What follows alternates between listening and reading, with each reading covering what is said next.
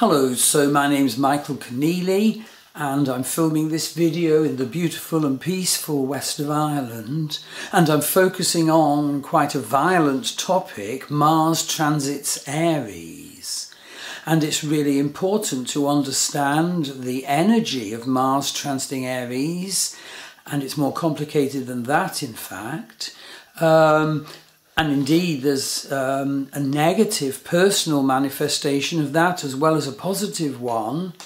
And indeed, I feel it's very likely that the negative social results of the Mars in Aries transit will be very major by the end of this year. So let's go into the detail.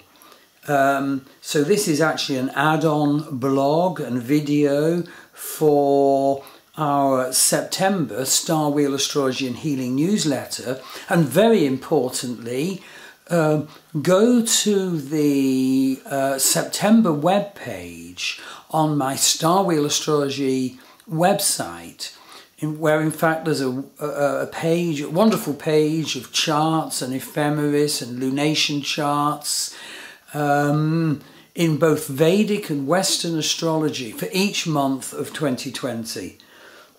And there you'll be able to see the phenomena that I'm now going to talk about in this video.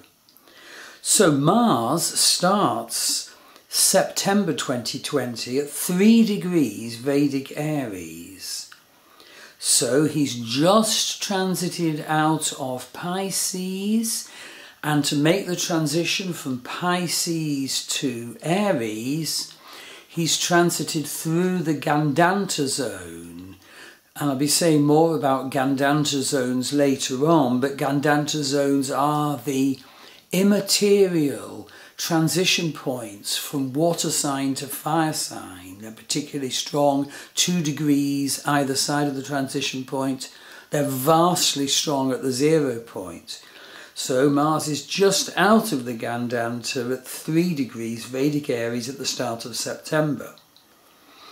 And in terms of his present transit of Aries, Mars actually transits Aries from August the 16th, 2020 to October the 3rd, 2020. And on October the 3rd, he continues his retrograde and drops back into Pisces. But note that Mars actually returns again to Aries on the 24th of December 2020. And he doesn't finally leave Aries until the 22nd of February 2021. So there is a long transit from August the 16th until the 22nd of February, although with a little drop back into Pisces from October the 3rd. And it is quite possible that on the social scale, and particularly in the United States, this Mars in Aries transit could be immensely decisive, and more about that below. Now, at the time that Mars is transiting Vedic Aries in September 2020, he's actually square to the Saturn-Jupiter-Pluto conjunction all month of September. The square to Saturn and Pluto is close and powerful. Now note that the Mars-Saturn conjunction is always potential for great frustration. Mars says, go, go, go. Saturn says, oh no, have you checked everything? Have you dotted all the I's, crossed? What about this? What about that? And the two fight each other. At the social level, Saturn is social structures and control structures, useful or evil. And Mars pits himself against them, and that's what's happening in the United States. It's also a very noteworthy, difficult conjunction in love astrology. So if you have Mars conjunct Saturn in your charts, there can be great frustration, and quite often people with the Mars-Saturn conjunction in their charts project the aggression and the blocks and the frustration onto the partner. I do obviously many astrology readings online, including your love profile.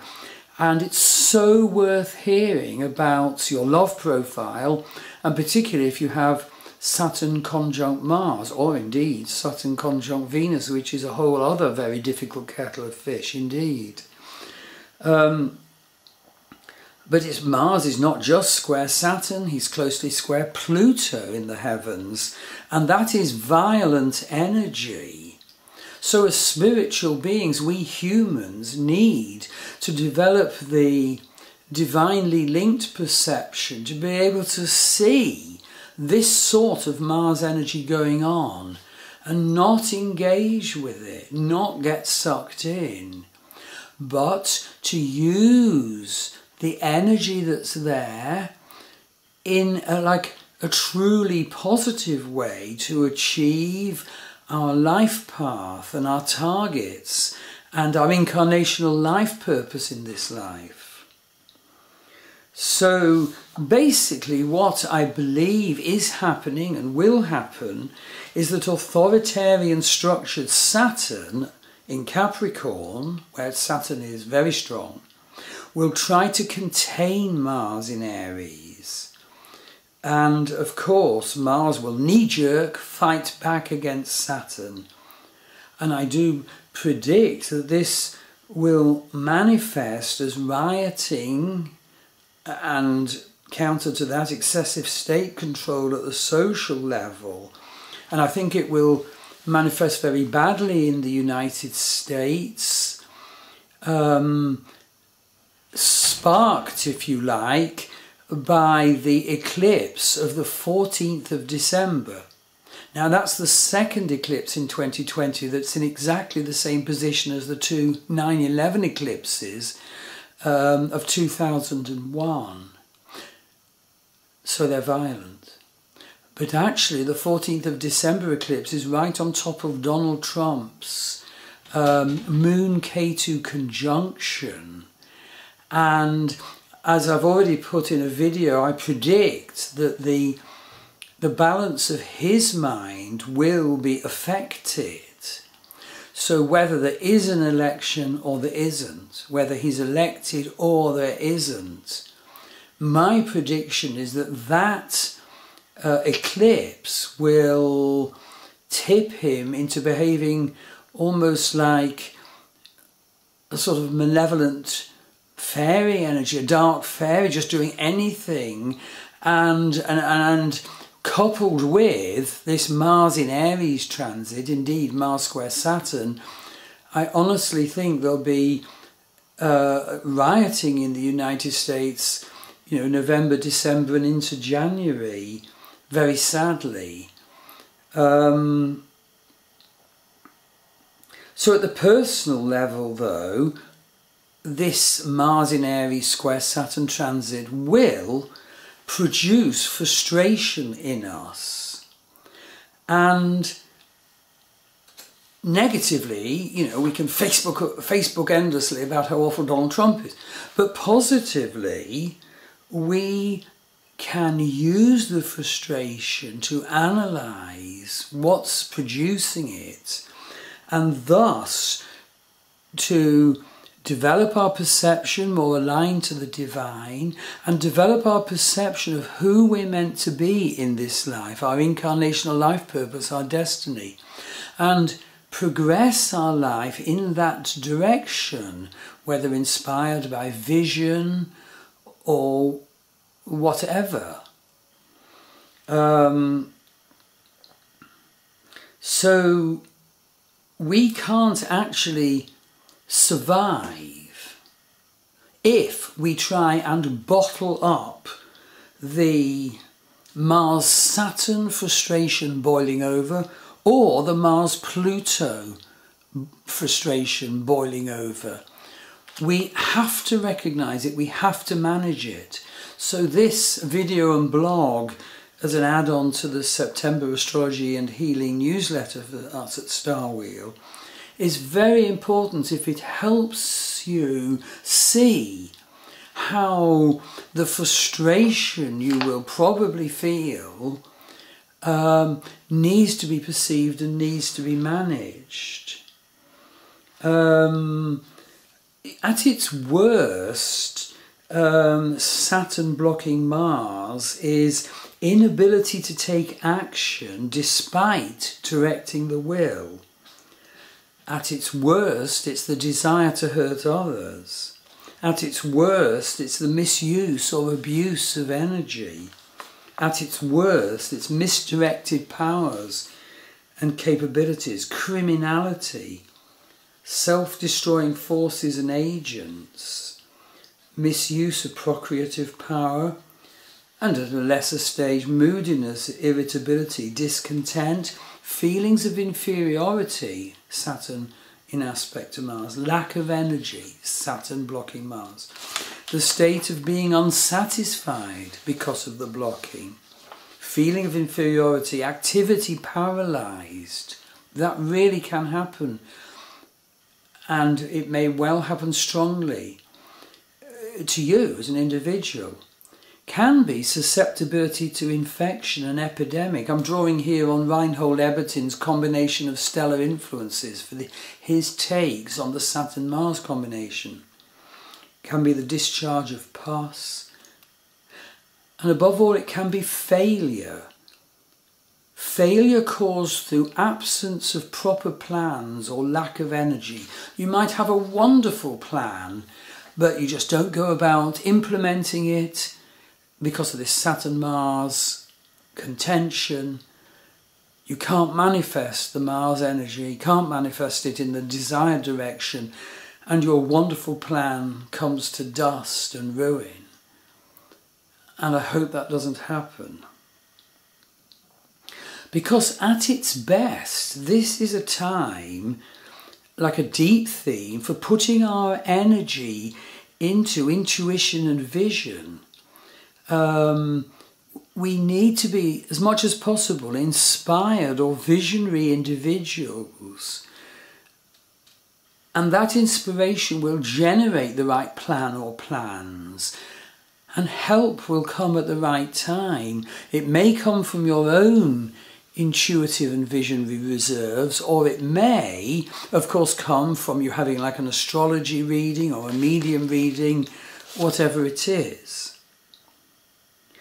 So the next thing to note is that Mars is conjunct Neptune until about the 19th of September.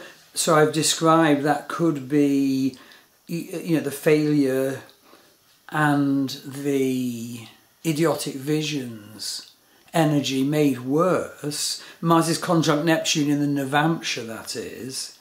But after that, from the 20th of September until September the 23rd, Mars is actually conjunct Ketu, the South Node, and that's an energy of anger, violence, well, or courage, if you can, you know, perceive what's going on. And there could be big links to your past life scripts and past life people, particularly from September the 20th to September the 23rd. And please note this, that potential from Mars conjunct Ketu in the Navamsha chart, the D9 chart, the Varga chart derived from the chart for now, is doubled. And why is that? Because not only is Mars conjunct Ketu in the Navamsha, but Mars is transiting Ashwini, which is a Ketu-ruled sign. But positively, look out for that Mars-Ketu conjunction in the Navamsha giving you quick response and strong energies. Positively, we can utilise it as an energy of breakthrough. Okay, I want to talk about Gandanta. As I said at the beginning of this video, before Mars reaches 3 Aries, which it does on the 1st of September, it has actually transited the Gandanta point from Pisces to Aries. And the Gandanta is certainly, you can feel it, from 28 Pisces to 2 Aries, maybe a bit wider. And the closer you are to the 0 point, North Aries, the stronger the Gandanta connection that Mars will have. So the Gandanta is the transition point between a water sign and a fire sign, Pisces, Aries, Cancer, Leo, and Scorpio, Sagittarius. And Gandanta energy is the dissolution of the material world. It is an immaterial energy. I have my moon in this Gandanta at the very, very end of Pisces, where, you know, it gave me a very difficult start of connection to the immaterial world, to say the least, in many ways. And so Gandanta points are really important. And for me, they prove the validity of using sidereal zodiac with Lahiri Ayanamsha, the difference between sidereal zodiac and Western tropical zodiac, because it is only the sidereal zodiac with Lahiri Ayanamsha that accurately declare the location of these Gandanta zones, and they are so very important to know about and to identify if you have a natal planet in the Gandanta zone or when a transiting planet is going through the Gandanta zone. The deeper into the Gandanta zone you have a planet, the more difficult the lesson of that planet may be to learn. And you'll need to understand and accept that planet's consciousness into yourself. And what the Gandanta is all about is the reality of the immateriality of the manifest world we live in. It is Mahamaya, the great illusion. That is not to diminish its importance. It is supremely important because we incarnate here in Mahamaya to burn our negative karmas and to manifest the special seeds of potential talent and wonder, maybe that were left unfinished from previous lifetime or are implicit in this incarnation. So I'm not saying, oh, Mahamaya is irrelevant, take no notice of it. But this world is in the true sense an illusion.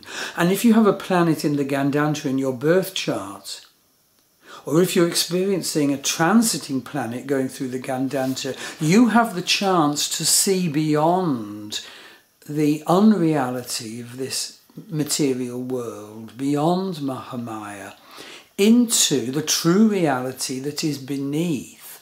Okay, in what ways has the true reality beyond this world been defined? Well, Buddhism talks of nirvana.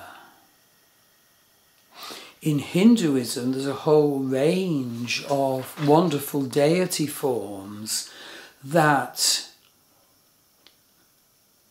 can be fully connected as the root of all being. So the Shiva Nataraja, dancing in his circle of flames, dancing universes in and out of being, dancing things in your life in and out of being. There's Lord Vishnu laying back under Ananta's heads, dreaming universes in and out of being.